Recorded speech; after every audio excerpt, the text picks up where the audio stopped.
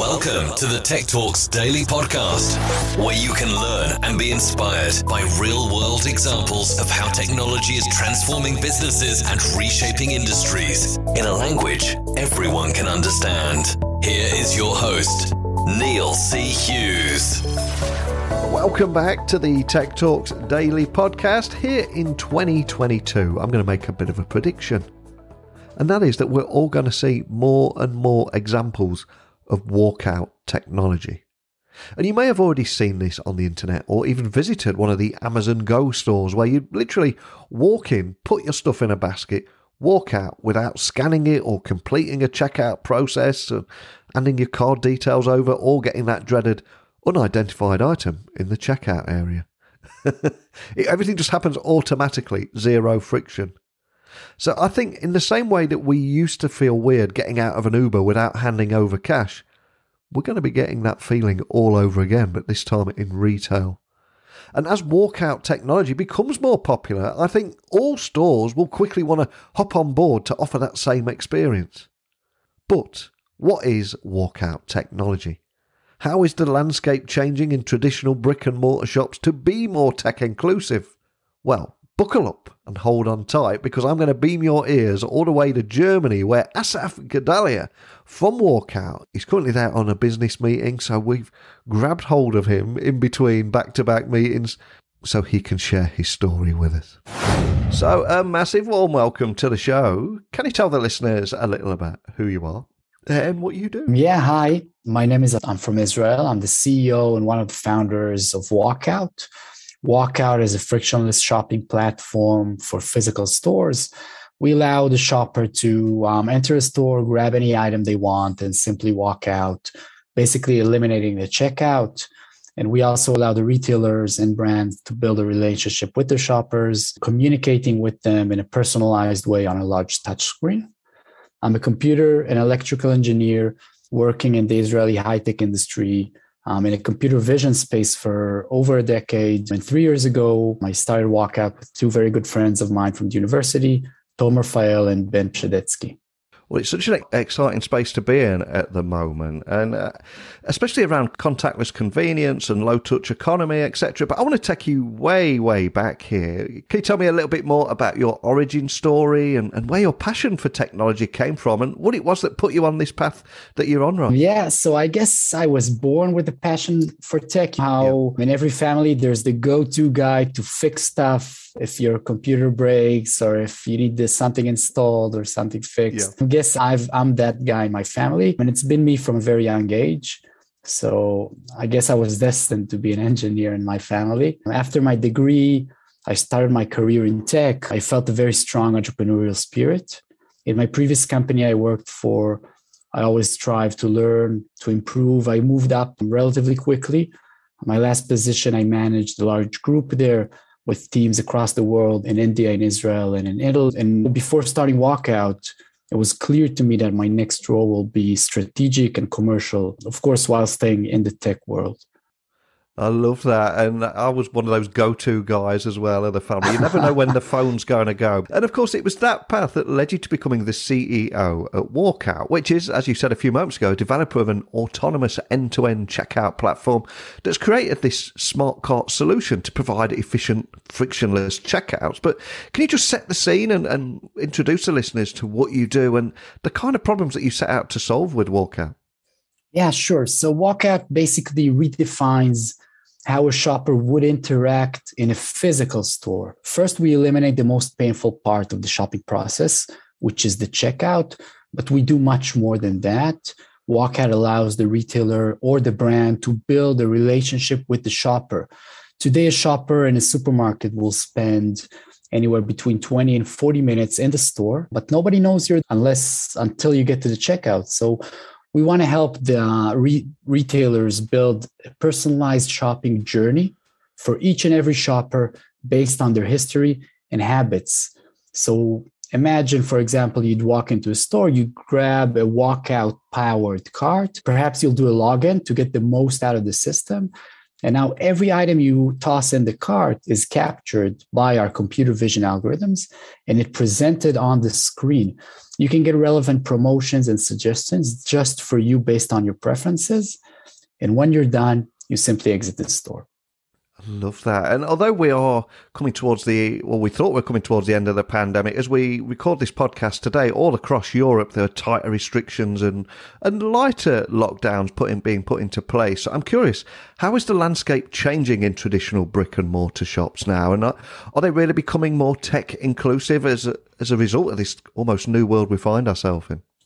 Yeah, definitely. Retailers are becoming much more tech oriented because of the pandemic, as you mentioned, but because of other things as well. There's a fierce competition today on the shopper's heart, and retailers are improving the in-store experiences, and we're seeing that across the world. They're also improving their back-end systems to make everything more efficient, remain profitable in such a low margin. In Israel, we're working with a large chain called Machsanei Shuk, one of the leading retailers in Israel. We're implementing our solution throughout their chain, and they've expressed their will to modernize the store, to improve the shopping journey throughout the store, throughout all their stores. And we're seeing these needs from retailers across the world.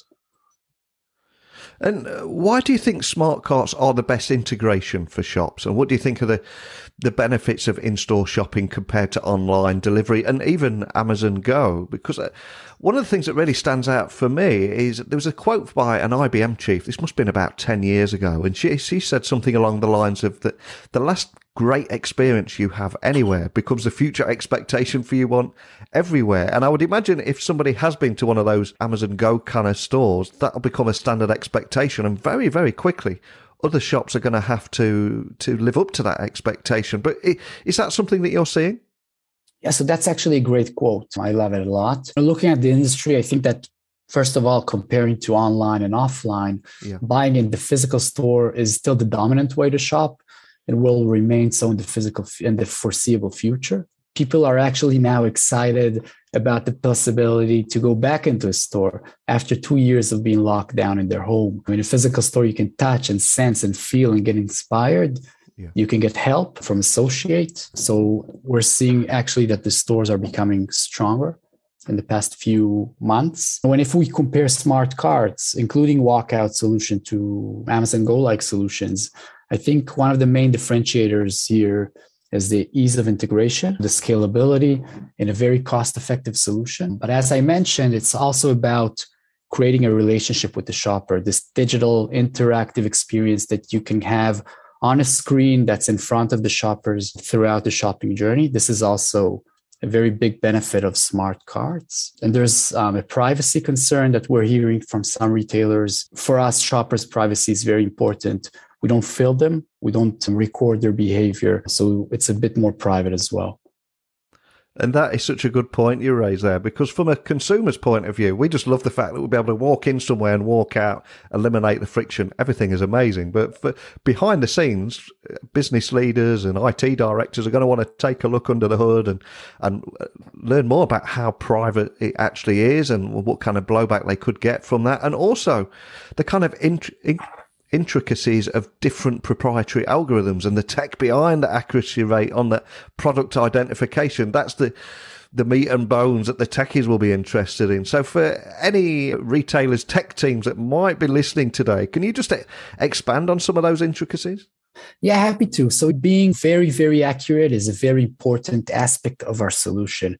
If the system isn't accurate enough, if it doesn't capture everything you grab, it'll either bother the shopper with continuously needing your help. And also for the store, it means they lose money because when an item is missed or misidentified, they might lose money. So that's really a no-go for the chains. I mean, that's the first thing they evaluate us on. So in the past 3 years, we've been developing the most accurate computer vision and machine learning algorithms in the space today. We have multiple cameras on our cart that cover the entire cart space with redundancy. So even if you toss a very small item or partially cover it, the product or a camera, everything is still captured with above 99% accuracy across thousands of products in real time in the store, even very similar items. And all that we do with a single sensor approach. We only add cameras to existing carts. We don't put a scale because we want to keep the system very cost effective and low maintenance. And I was also reading that the technology can also help prevent health risks for shoppers. Is that something you can expand on as well, just for people that might be hearing about you for the first time? Because I think a lot of people hear about the just walk out and go tech, but not necessarily think anything about the health risk side of things. Yeah, so we allow shoppers to enter into the system their allergies, their diet restrictions. They can create personal profiles, connecting online with offline, what's called omni-channel today. And our solution can alert shoppers when a product is either dangerous or goes against any of their restrictions or preferences. And I recently wrote an article on WalkOut technology and how it's affecting retailers, and also how decreasing the friction of buying groceries could actually set that new standard of expectation for every future experience, like that quote I mentioned a few moments ago, and eventually prompt every other store to do the same in a bid to win our attention as consumers. But I'm curious, is this how you're seeing things evolving, and how do you see WalkOut tech continuing to grow in 2022? Because it's fairly limited at the moment, but I think it's going to be one of those things that become more and more commonplace from my side. But what are you seeing? Yeah, exactly. I completely agree. I read the article. It was very interesting. It doesn't make sense that in 2021 you'd need to scan items and wait in the shopping and the checkout lines. When we see this gradually changes, many stores are piloting frictionless solutions in 2021 and 2022.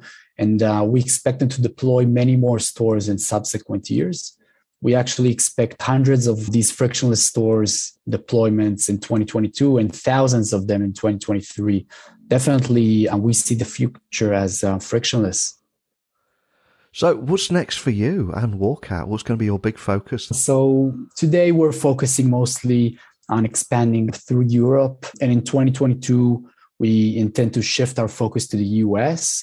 We already have a few initial partners that we're deploying there.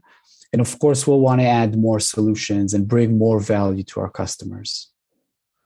Well, I wish you the best of luck throughout the year, and I'd love to get you on towards the end of the year and see how things are evolving. But before I let you go, it's time to come full circle now. We began talking about your origin story, being the go-to tech guy for your family.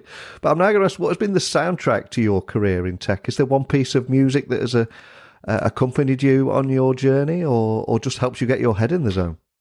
Yeah, so great question. Music is always changing. So I can't say I have one song throughout my career, but the song that brings me a lot of energy in the past couple of weeks is called Summer Night. It's by Garden City Movement featuring Lola Marsh. It has a great rhythm to it, really brings energy. Love that. Great choice. Not to be confused with Summer Nights from the Grease soundtrack.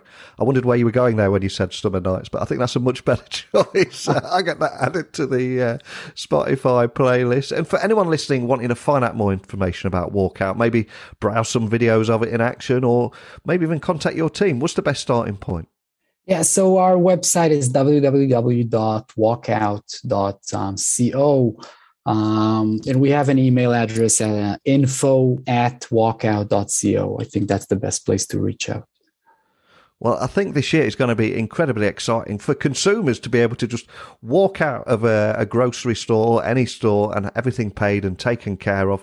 And it'll feel weird to begin with in some ways, where it still feels a little bit weird when you get out an Uber without parting with any cash. But I think it will gather pace much quicker than many people realise. And also for coming on and explaining the intricacies of those different algorithms that WalkOut has developed in order to reach that 99.2% accuracy on product identification. And anything that can finally remove unidentified item in the baggage area is a big win for me. So thank you so much for coming on and sharing your story today. Thank you, Neil. It was a great pleasure. Apart from the obvious around WalkOut technology, I also loved hearing about how technology can help with preventing health risks for shoppers around allergies and diets when they are putting things in their baskets. And also why smart carts are the best integration for a shop, and the benefits of in-store shopping compared to online and offline and delivery and even Amazon Go. There's so much going on there. But I think what really brought it to life for me was also discussing what goes on under the hood, letting us all take a peek behind the curtain and discussing the intricacies of the different proprietary algorithms that WalkOut has actually developed and enabled them to create this 99.2% accuracy rate on product identification. But over to you, where do you see WalkOut technology heading this year and beyond? Email me, techblogwriter@outlook.com. My website is techblogwriter.co.uk. Let me know your thoughts. And it's the beginning of the year. Why not give me a few predictions of your own and we'll share them on this show? I'll wait patiently for those. And while I'm going to prepare tomorrow's guest for you too. So thank you for listening as always. And until next time, don't be a stranger. Thank you for listening to the Tech Talks Daily Podcast with Neil C. Hughes. Remember, technology works best when it brings people together.